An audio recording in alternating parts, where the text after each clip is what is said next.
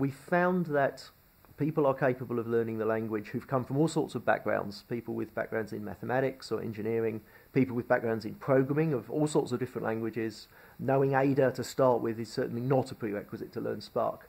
The first thing about Spark, which is a good thing from an educational point of view, is that the language is so simple and small. If you want to make a language easy to learn, I suppose making it small seems like a reasonable idea. So Spark is an order of magnitude smaller than full-blown Ada or full-blown C++ or any of these other contemporary languages, for example, which does make it relatively easy to learn. Perhaps a little bit more challenging is the fact that Spark is a bit different from other languages on the market. For example, the way the language works and the way we think about design in Spark, the way we think about verifying Spark programs is perhaps a bit different from what people are used to. So that's a little bit of a hurdle that people have to get over. But usually when they get it, they really get it, and it sinks in, and the value really appeals to people.